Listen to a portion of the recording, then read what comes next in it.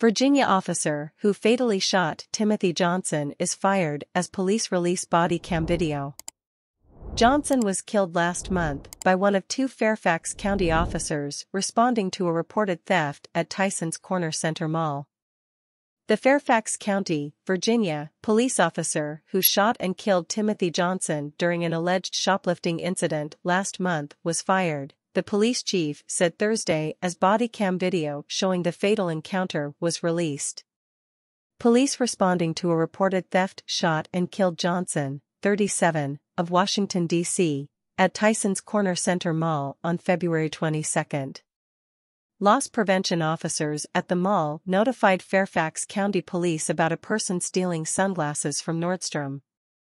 The loss prevention officers led police to Johnson, who fled, Chief Kevin Davis has said.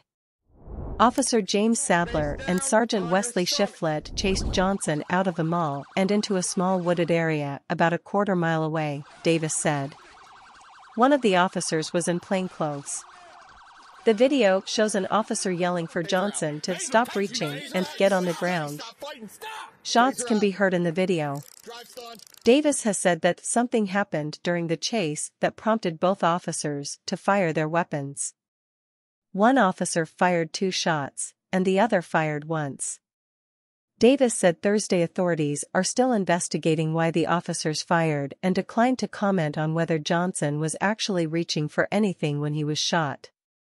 Johnson was struck once in the chest and pronounced dead at a hospital.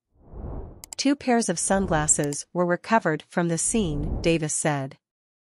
A police spokesperson said Shifflett fired the fatal shot. Davis said he was served with an administrative separation for failure to live up to our expectation. Sadler is on modified restrictive duty. Johnson's family and their attorney, Carl Cruz, viewed the video Wednesday night. Cruz called the death an execution. It doesn't show the officer faced any danger, imminent or otherwise, he said at a news conference. Justice delayed is justice denied. This officer should not have his freedom at this point.